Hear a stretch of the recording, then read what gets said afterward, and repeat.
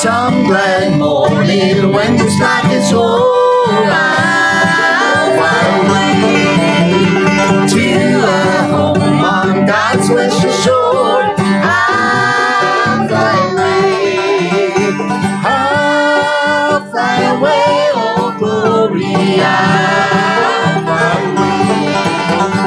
When I die, hallelujah, by and by, I'll fly away.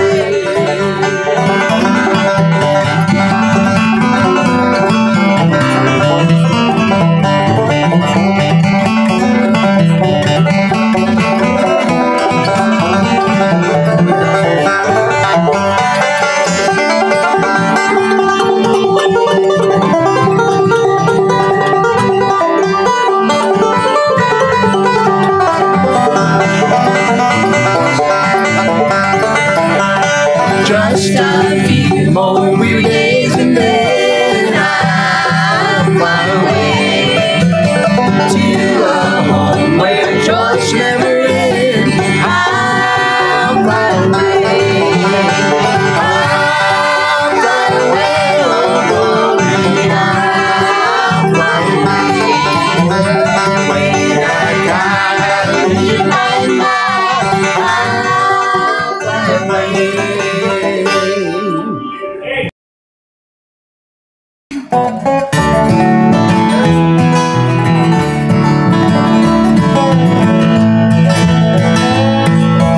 Who could come from heaven and be born of a virgin's womb?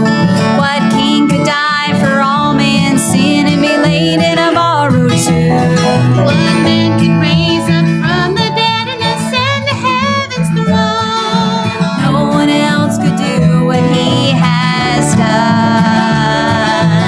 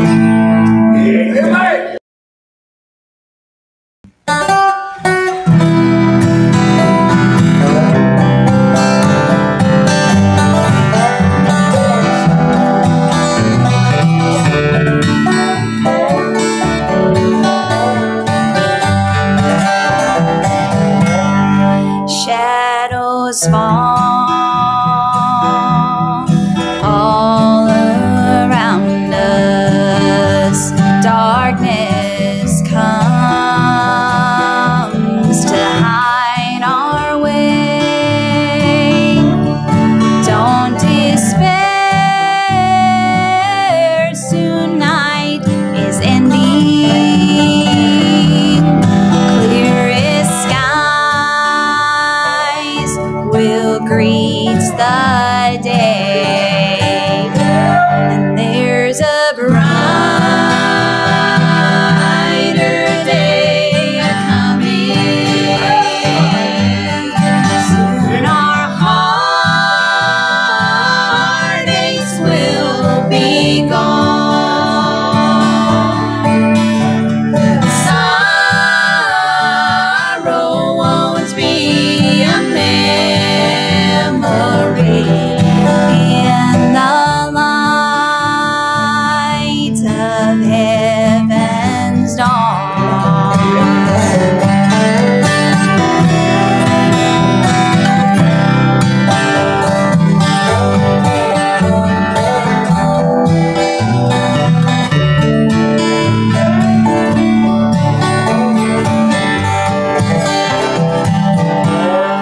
Even in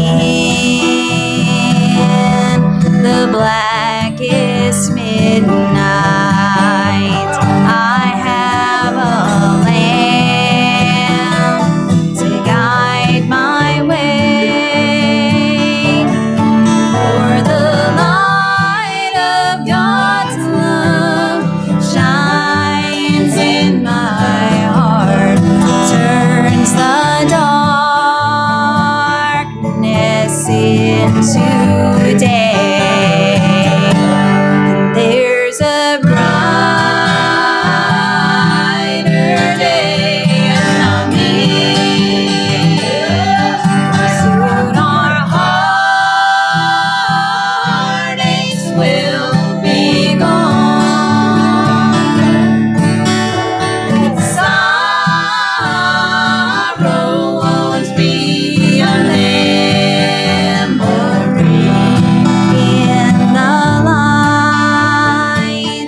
of heaven's dawn.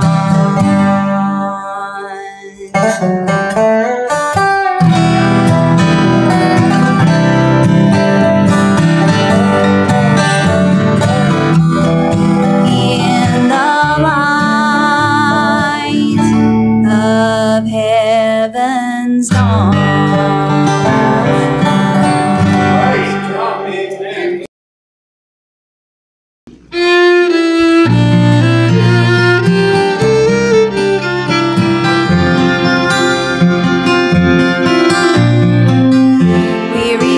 The trial that it seemed I faced alone, wondering why God left me here to struggle on my own.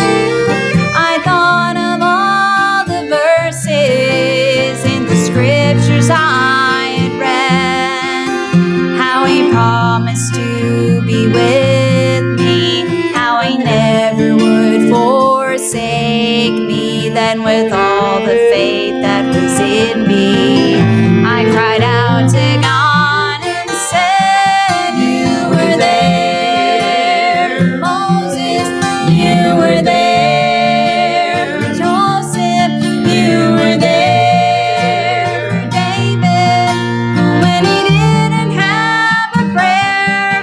You were there for Stephen, and I believe in time I'll see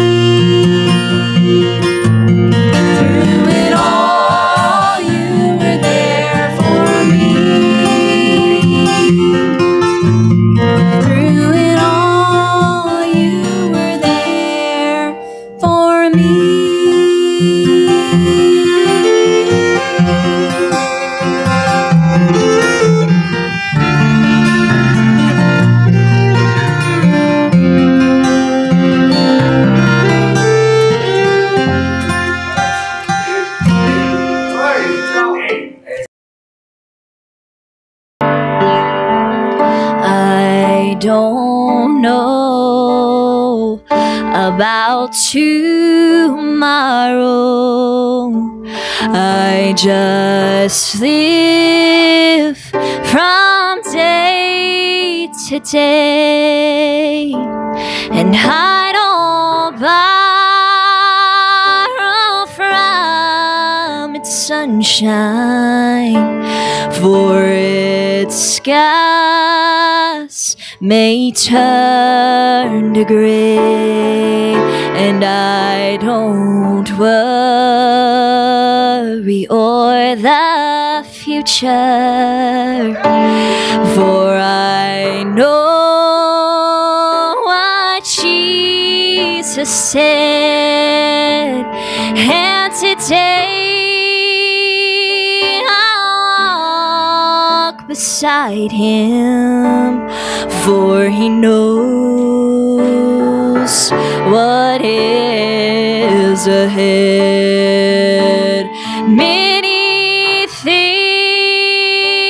about tomorrow I don't seem to understand, oh, but I know who holds tomorrow, and I know who holds my hand.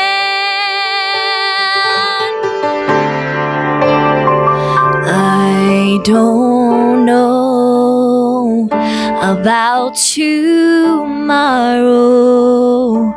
It may bring me poverty,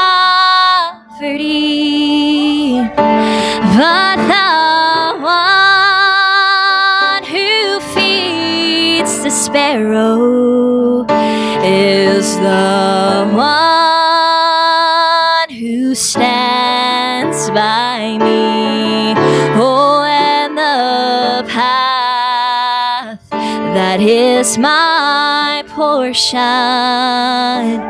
may be through the flame or flood, but his presence goes before me, and I'm covered with his blood.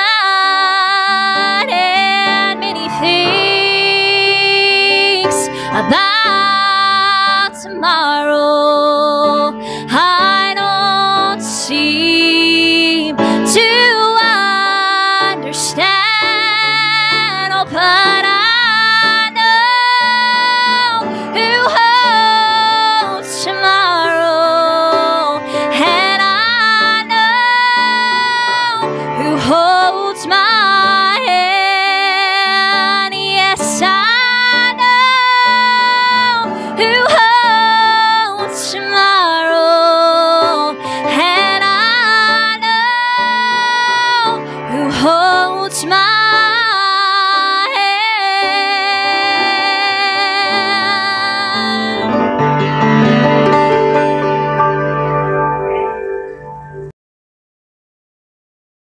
I believe the Holy Ghost has something for us. I sure wasn't expecting that, but I'm glad that you did it. And you understand why in just a moment. God knows all about it.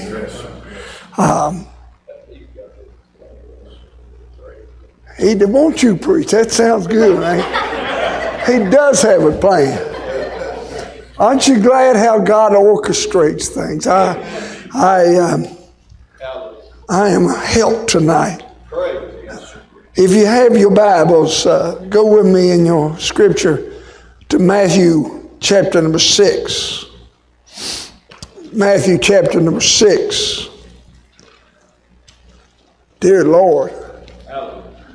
And if you would, in your scripture, go down to verse 25. And I'm going to read down to verse 34. And I'm going to bring a little thought tonight. Now, I want to warn you, okay? I want to warn you a little bit. I'm preaching this message that I preached in a series, okay? Now, I'm not like Brother McBride. Some of you, I can cut mine off more than they can. But I am, okay? This is actually a series, but I'm not going to give you the whole series. Don't let your heart not be troubled. But I do want you to know it has been a series, these several verses.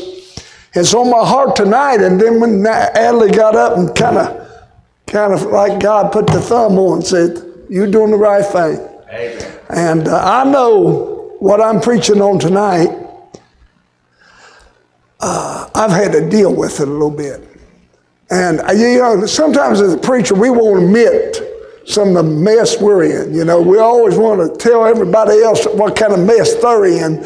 But by the way, we mess up too. Amen. By the way, we have problems too. And most of the time, it's the same kind of problems you got. And by the way, our answer is the same answer you got, and that's God's Word. If you don't mind staying for the reading of the Word, I'll start reading it, verse number 25. You'll probably smile the time I get done and say, boy, Adley was on it tonight. I don't know if I'll be on it, but she sure was. The Bible says in verse 25 of Matthew 6, on the Sermon on the Mount, a portion of the Sermon on the Mount. Therefore I say unto you, and by the way, we'll point out the context of why he said therefore in a moment. Therefore I say unto you, take no thought for your life, what you shall eat or what you shall drink, nor yet for your body, what ye shall put on. Is not the life more than meat, and the body than raiment? Behold the fowls of the air, for they sow not, neither do they reap, nor gather into barns, yet your heavenly Father feedeth them. Boy, I like this. Are you not much better than they? Amen. Woo! Woo! Which of you by taking thought can add 1 cubit unto his stature? And why take ye thought for raiment? Consider the lilies of the field, how they grow. They toil not, neither do they spin. And yet I say unto you that even Solomon in all his glory was not arrayed like one of them. Wherefore, if God so clothe the grass of the field, which today is and tomorrow is cast in the oven, shall he not much more clothe ye, O ye of little faith? Therefore take no thought, saying, what shall we eat? Or what shall we drink? Or withal shall we be clothed? For after all these things do the Gentiles seek. For your heavenly Father knoweth that ye have need of all these things. But, I love this conjunction, seek ye first the kingdom of God and his righteousness, and all these things shall be added unto you. Take therefore no thought for the morrow. For the morrow shall take thought for the things of itself.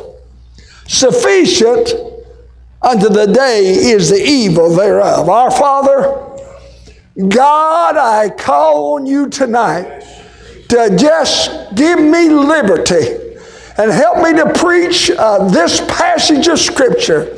Do an exposition that would help folk and strengthen folk, and that the Word of God tonight, yes, as it's dissected, will give strength to all of us. Yes. And we'll praise you and honor you in Jesus' name for his sake. Amen. Amen. I am going to go ahead and give you the title, and then I'll do a little bit of introduction. And because I got so much stuff, I'm going to go ahead and jump into points, okay? I got a lot. And ordinarily I'd spend more time on foundation, but I'll spend some time on it. But I want to preach tonight on this. Dr. Jesus. I'm glad I got a Dr. Jesus and his prescription for anxiety. And don't you look at me tonight and say you ain't anxious, because you're a lying. Hey, we all on the edge. Somebody help me preach. We all having a problem tonight, and we've been having a problem ever since this pandemic hit. I want you to know, you might go ahead and sit over and say you ain't worried about nothing and you ain't been anxious about nothing, but I want all y'all to know I have. And I'm glad that God has given me this portion of Scripture in these last 7 months, just to give me something for my foundation and for my strength and for my guidance as I guide a church into this uneven world. Thank God we got the Bible that'll guide us. Amen. Now let me give you context. He said, therefore, and you got to know when he was saying therefore, he's pointing to the verses prior. Without spending a lot of time on this portion of the Sermon on the Mount, the issue at hand actually was that of covetousness. Amen. Or our stuff. And maybe that's the best way to say it, because I want you all to know we all like our stuff. Come on now. We all concerned about our stuff. We so concerned about our stuff that we get anxious about our stuff, and we start laying up our treasures down here, where Jesus said you ought to lay your treasures up in heaven, where moth and rust does not corrupt. Amen. And he goes on to say in these verses, and I sure don't have time to get into all this, but by the way, I believe whatever your eye is how you're going to be directed. And if your eye is on your stuff, what's going to happen? Your whole body's going to get darkened. See, I believe a lot of us have a problem tonight because of our worldview and because how we view God and how we view our stuff. Amen. And we're so worried about our stuff. Am I preaching? Don't lie about it. Just go let somebody put a dent on your car. We'll see what kind of spirituality you got.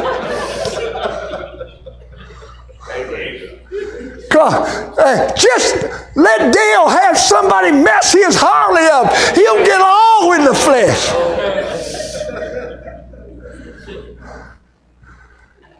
And in these uncertain days, let's be quite honest, we're anxious. We're wondering, is the next generation going to be like it was in the last generation? Is my grandkids going to have what we had? Are they going to have the kind of lifestyle we had? What's it going to be like? And I want you to know something. I don't really know, but I do know Dr. Jesus. Amen. We're so stressed out, burned out, and brother, some of our hair is falling out. Hello. Let me, I'm going somewhere, please stay with me. Let me define anxiety just a little, just enough to get us going. It's a feeling of unease. Let me ask you, how many of you lately have felt unease? I'll be quite honest with you. I pastor my church, and I do not know what's going to happen any Sunday. I used to count on it. I used to count on who was going to be there, how many was going to be there, how things were going to go. I can't count on nothing anymore. I just go in just saying, hold my breath and say, dear God, just do something. Amen. Because we all are battling a feeling of anxiety or unease. And it goes on, another little thought. It's something that we can't discern, and we're uncertain of the outcome. Now, ain't nobody in this room knows what the outcome of the election is going to be. And you don't know what the outcome of this pandemic is going to be. And I can give you some real assurance and some real advice tonight. You better not be looking out. You better start looking up. Amen. Now I'm going to make a statement, and I'm going to start dealing with these passages, and I'm going to really get into God's word and preach it straight out. But I want to make a statement before I do. God, hear this, it's so simple. God is not a respecter of people. But what he is a respecter of is principles. It's not who I am. You know, not John Smith that pastors Taze Valley. Not Brother Vance that pastors here. No. It's not who I am and my position that's going to get me through. It is what I believe and what Jesus is teaching me in the Word of God. So with that in mind, I'm going to just take this passage, dissect it, deal with it, and give you 5 principles. Dr. Jesus, his prescription for anxiety. You want to be lifted up above it. You want to go into another atmosphere. You're not going to do it with your intellect. You're not going to do it with how you think. You're just not going to do it. If you start trying to do it that way, you're going to get messed up and worry more. Yes, sir. The more I try to figure this mess out, the more this mess messes me up. 5 things, 5 principles, right here. Number 1, look at verse 25. And I'm just going down the scripture. I'm going to do my best to do a proper exposition of this scripture. Therefore I say unto you, notice point number 1. Take no thought for your life. Boy, that's simplistic. You know what Jesus was saying here? Point number 1. If you're going to rise up above anxiety, boy, this, you're going to say, this is too simple. Number 1, you've got to decide not to worry. Is that not what Jesus said, Brian? That's exactly what he said. He said, take no thought for tomorrow. If you're going to get through this life and go through this period in our life without worry, without fret, you got to, in your inner man, with the guidance of the Holy Ghost and the Word of God, decide you're not going to worry. That's what he said. That's not John Smith. Jesus said that. Now, let's deal with that. First of all, you're going to have to acknowledge some facts. With me? Sometimes your job's going to change. Sometimes your health's going to change. Sometimes your family's going to change. But I want you to know something. Let me give you a fact. The Word of God will never change. You may have changes in your life, but can I say you tonight, God's Word will never change. Absolutely. Let's go further in the exposition. In verse 25, we need to appropriate some faith. By the way, if you're going to decide not to worry, you're going to have to trust somebody bigger than you. Yes, sir. Look what he said. Therefore, I say unto you. See, faith cometh by hearing, and hearing by the Word of God. And Jesus therefore said, I say unto you, first of all, the person of your faith. Our faith needs to not be based upon what we see, but we need to have our faith in what we don't see. And that's the Lord Jesus Christ, the one that can take us through. Boy, boy, oh boy. Stay with me. And not only the person of our faith, the principles. Therefore I say, Psalm 119, 126, I have esteemed all thy principles to be right. Let me ask you this, do you believe that? Do you believe God is dealing with you right?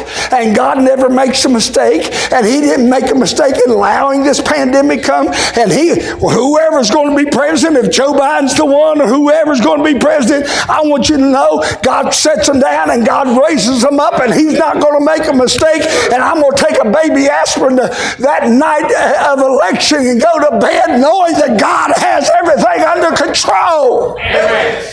Absolutely. Let me go further. Since I got a lot of material, so I better move. Look at the last part of verse 25. Whew, man. It said, take no thought for your life, what you shall eat or what you shall drink, nor your body, what you shall put on. Is not life more than meat, and the body more than raiment? Listen carefully to what Jesus is saying. Not only do we need to appropriate some faith, but we need to adjust our focus. Yes, sir. Somebody help me preach. We need to situate your awareness. Life is more than what you wear and more than what you eat. I wish our church and our churches would get to that point that life's more than what we have. Amen. It's more than our stuff. We dwell on our stuff when life's so much larger than our stuff. Amen. Not only we situate your awareness, but you need to solidify your accounting. Poor good preaching, Reverend. You know where you... I got some guys in my church, they got money, I don't. And they've been calling me up and said, please pray for my stocks. If you don't know what they are, how can I pray about something I don't even have any clue about? Pray for the stock market, Hal. See what they're doing, they're putting their marbles in the stock market. And some of them putting their marbles on who the next president is. I say to you, we need to account God is faithful. And we need to put our eggs in His basket. We need to put our life in His hand. Now hold it. I hope I get past point one. I don't even know what time it is. Am I all right? Then we need to stabilize our attitude. By the way, let me give you this. Your attitude will be good if your accounting is good. What's your attitude, preacher? I need to rely on God. What's your attitude, preacher? I need to remember God. What's your attitude, preacher? I need to rest in God. Commit thy way unto the Lord and trust also in Him, and He shall bring it to pass. And that's good preaching. That'll help you a little bit. Whew. Number two, let me give you a second point. I don't know what. Hey, you just tell me when to stop, okay? I'm just going to preach until you just tell me when to stop, okay? I mean it. You know, when you're trying to preach a series in one sermon, you better just tell me when to stop. Point two. I'm going to try to get all this to you like that I can. So I'll move. Verse 26. Number two. Not only do we, boy, this is so simple, but it's right here. Behold the fowls of the air, for they sow not, neither do they reap, nor gather into barns, yet your heavenly Father feedeth them. Are you not much better than they? Number two, write this down. We need to discern God's works. Whew. See, what Dr. Jesus is saying is look at my portfolio. Look at my record. Yes, sir. That's exactly right. Yeah. Amen. Don't look at the pastor's record. Don't look at the deacon's record. He said, look at my record. And can I go on record? He never lost a case. He's never messed up once. He's high and lifted up. Hallelujah.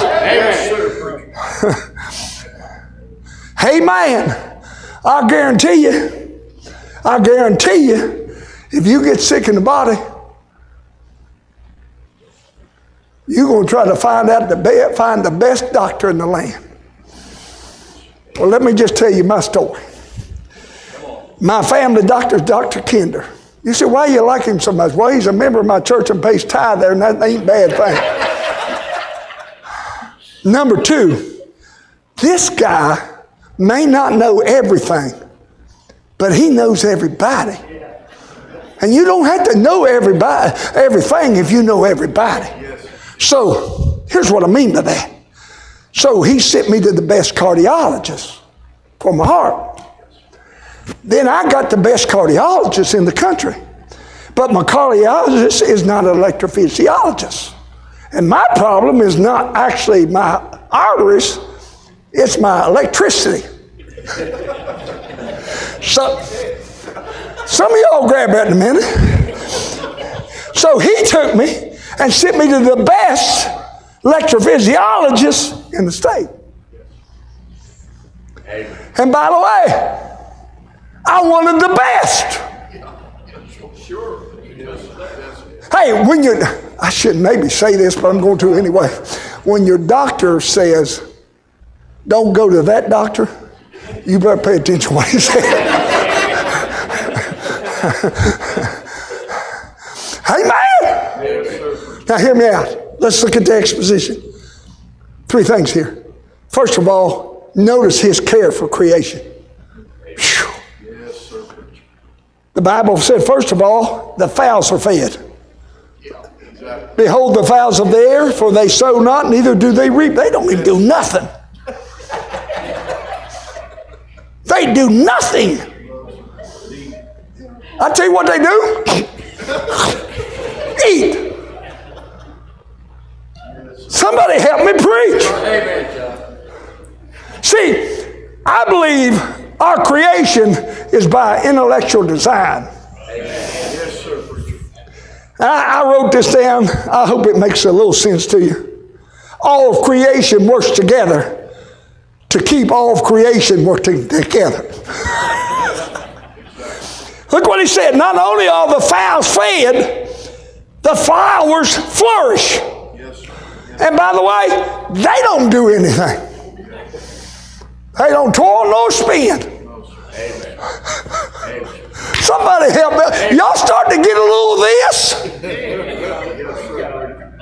I'm talking about Dr. Jesus and his care for creation. And then the fields, they grow, and then they burn, then they grow, and then they burn. And you said, who's in control of that? Dr. Jesus. Secondly, I'm trying to... Verse 26, his consideration of his children. I like this, Brother Sam. Amen. I don't want to give you no virus. I don't have one, but I'm going to get it. Amen. I'm going to get up close to you and say, how much more better are you than them? Amen. Amen. If he feeds the fowls, and the flowers flourish, and the fields are taken care of, and you're his supreme creation. Man, I'm about to go, whoa! How much more?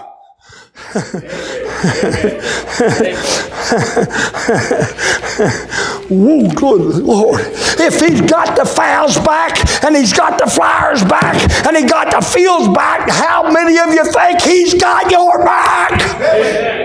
Absolutely. Because you were created in his image. You're his choice creation. And you're his converted creation. Man. Help me's getting some help. I'm cutting this off. I can't help it. Then his control over creation. Look at verse 27, 20, and 30. Wherefore God so clothed the grass of the field, which today is and tomorrow is cast in the oven. How shall he not much more clothe you, O ye of little faith? And look at verse 27. Which of you by taking thought or worrying or being anxious can add 1 cubit unto your stature? You can't add 1 inch to your stature. Somebody help me preach. Number 3. I think I'm all right. Whew. Look at verse 32. I'll give you a third principle. I really want to get to the 4th one, but I'm going to get you the 3rd one. Let me read it to you. For after all these things do the Gentiles seek. For your heavenly Father know that you have need of all these things. So let's see if we got this. This is real deep. Decide not to worry. Discern God's work. Number 3. This is big. Distinguish yourself from the world.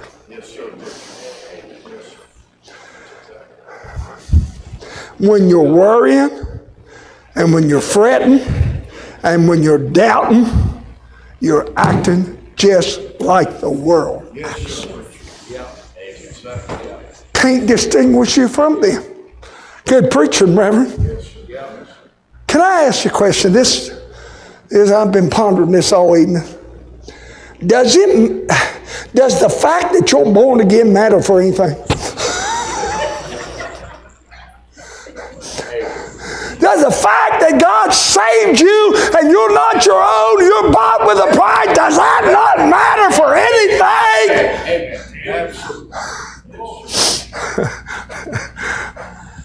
Woo! See, I'm different than the lost man. I'm a new creation. Somebody help me preach. I'm more than a conqueror through Christ. Then let me ask you this. If that's true, why do we act like the world? Why do we gravitate to worldly philosophy? Yes, sir. Now, I'm going to say something that's going to get me in trouble. And if I left this off, y'all love this sermon. But I'm going to go ahead and say it anyway. Don't get mad. Some of you I know is going to get mad already. Don't tell me we don't think like a world. Because we're going to prove that Tuesday, or you already done it at the ballot box. You'll show your human philosophy. Tell me something, please tell me this. How can a born-again Christian vote for somebody who kills babies? Yes, sir. Vote for a socialistic agenda? Yes, sir. Vote for homosexual rights? Yes. And please don't tell me that we don't gravitate to human philosophy, because we actually do. Yes, sir. Come on. Hello? Yes, sir. Amen. We're so guilty of that. Yes, sir. Yes, sir. You're right. Amen. Am I preaching? Yes, sir. I don't think anybody left yet. Yet. Here's what the heathen think. The heathen thinks everything's fixed by faith. Right, Brian? Faith. And what else they think? If you got some good stuff and you had some things going your way, they just think you got the luck of the draw. But see, I don't think we got the luck of the draw. I think we got a great God, a sovereign God, one that's looking out for us. And then we have heathen pursuits.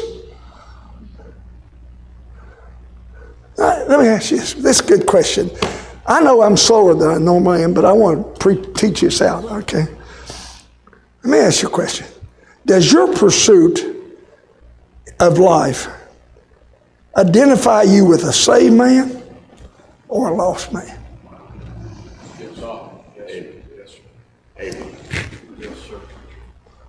What's quiet in here? Ding, ding, wake up. Hear me out. I want to make a statement. I heard somebody else say it, so I'm quoting somebody else. So if you don't like it, blame it on him. How many of you know you're saved? Are you saved? Okay. You know you're saved, God. If you're not saved, you need to get saved, because you ain't got nothing to bank on. Your whole life's a mess. You're on your way to hell. You don't have nobody going to take care of your needs. Dear God, have mercy on you. But listen to this statement. You raised your hand. We're positionally saved. But a lot of times, we act practically lost. Boy, it's quiet in there. You said, would you interpret that for me? I'm going to interpret that for you. Is that we are saved in Christ. Amen. But we act like the heathen. Yes. That's exactly. Am I preaching? Amen. Yes, sir. Oh, we're saved. There ain't nothing going to change that. Amen. But practically in our life, we live like the Gentile. Yes, amen. Oh, I'm trying to. Number 4, I'm doing well. Believe it or not, I done cut a lot of bacon off this thing. I'm just going on. Am I preaching the book though? Yes, sir. Look at verse 33. Let me give you a 4th principle. I done forgot the other 3 and you have too, but let's go on. Decide not to worry. Discern God's works. Distinguish yourself from the world. But listen, this is the most important one. We need to be devoted to God's will. Let me show you the verse. Let's go over it. Seek ye first the kingdom of God and his righteousness, and all of these things shall be added unto you. Number 1, our priority in our Christian life is to seek Jesus first. I tell you what, you get sick, you're going to your doctor. Oh yeah, you are. And you're going to ask him for advice. And that's going to be the first thing you do. I'm going to tell you what, how about your problems? How about your worries?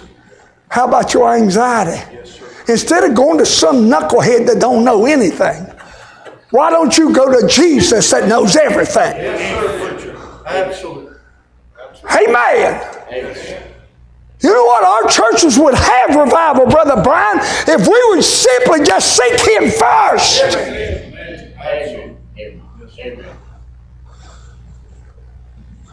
He said, oh, I do that. Oh, is that right? So you pay your tithe like you're supposed to. And you pay your faith promise like you're and you're in church every time the door's open. Somebody help me preach. And you're praying all the time, and you're praying without ceasing, and you're reading your Bible, and you're connected to the lost people and trying to win them to Christ. Amen? See, our priority is to seek ye first. But here's our passion. Listen carefully. Are y'all there? But seek ye first the kingdom of God, and notice this, and his righteousness. Now I want to say it. Our passion, and by the way, let's just tell what righteousness is. I'm going to kind of, in this context, say it like this. It's doing right. We got imputed righteousness when we got saved, but we have practical righteousness as the Holy Ghost works out of our life through the Word of God. Yes. You know what? I'm going to be a little transparent. In this time I'm living, and I'm preaching and pastoring, these are critical decisions I'm making every day. And I want to be right. How many of y'all think we ought to be right? And being right means we're right with God.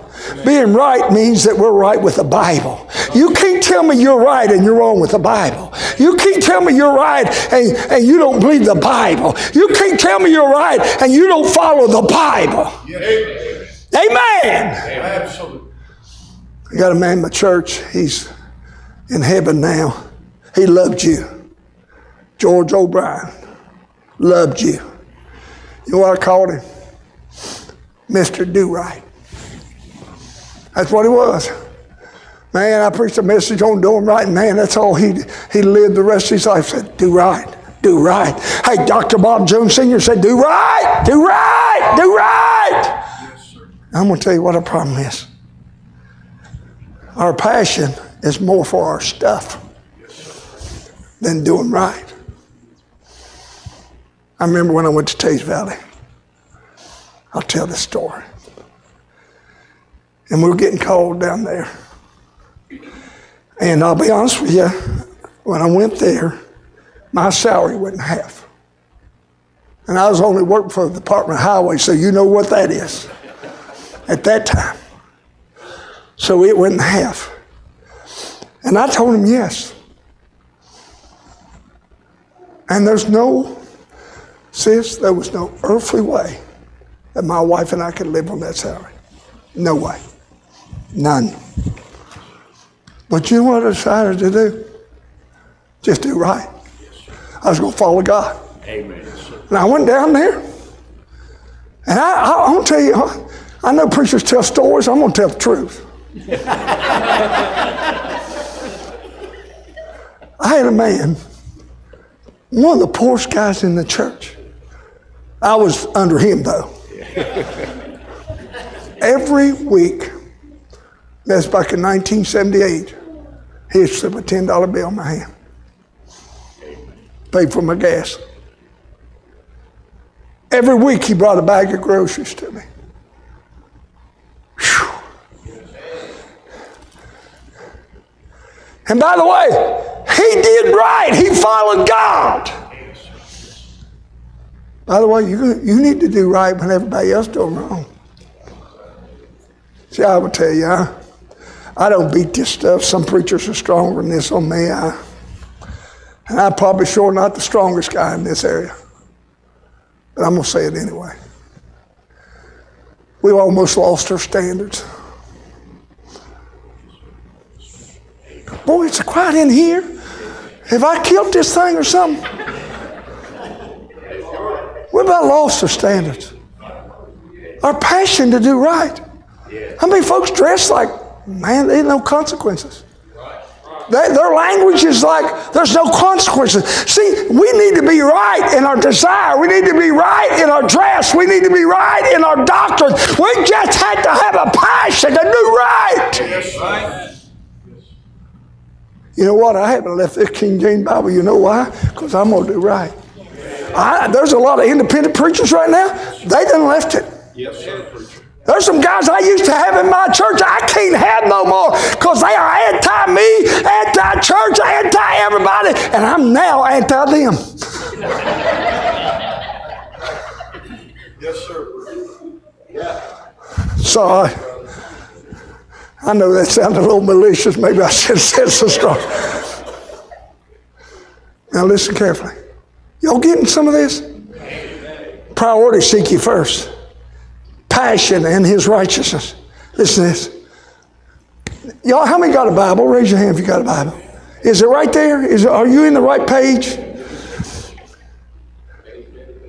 Let's read verse 33 together.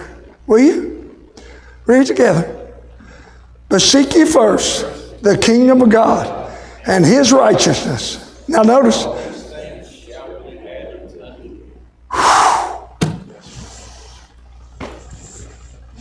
What's going to be added? My clothes, my food, my necessities.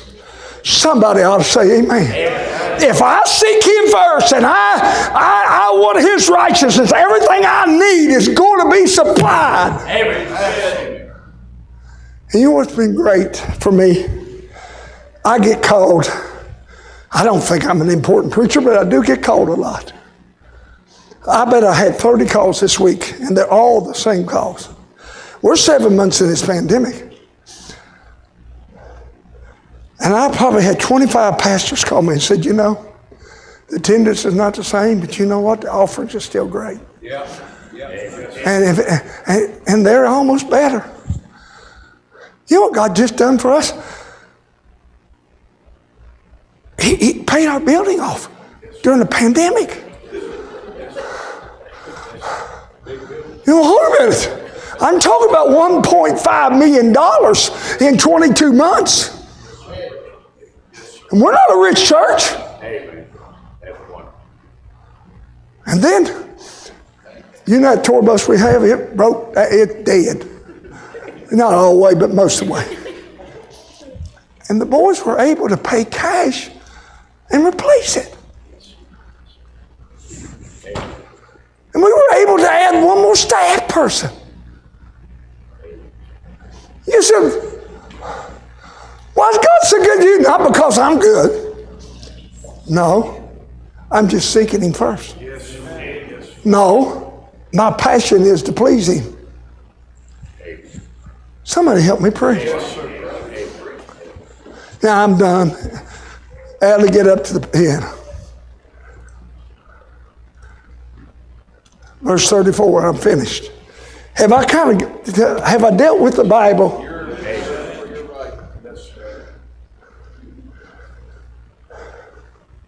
Verse 34, take therefore no thought for the morrow. For the morrow shall take thought for the things of itself. Sufficient unto the day is the evil thereof. Lastly, and I'm done, we just need to decide to do it the right way. Amen. Reject the anxiety about the future. Yes, sir. Right. Amen. By the way, it is iniquity to worry. Amen. Yes, sir. And by the way, you have an inability to change anything. Amen. And you have no capacity to control anything. Amen. Yes. And last couple thoughts. Rest in the assurance of this fact. I don't know who's going to be the president, but I know who still sits in the throne. Amen. And I know who is still faithful. Yes, sir. And then lastly, in the last phrase, retain your awareness in the fight, sufficient unto the day. Here's what it really means. Don't worry about next week. Take care of today. And here's what I mean by that. If you're lost, you better take care of it and come and get saved. If you're here in a Christian, now, I'm going to deal with you. And I want you to be honest with me. I wonder how many Christians, will you bow your head? I'm going to pray. How many right now have caught yourself worrying and being anxious, and you know that doesn't please God? Slip up your hand. God bless you. Oh, yeah. And here's what I want you to do. I want you to stand. And I know we fret about tomorrow, but if you slip your hand up or you need some help tonight, will you take these 5 principles that I preached to you and come around this altar and pray? Stand with me.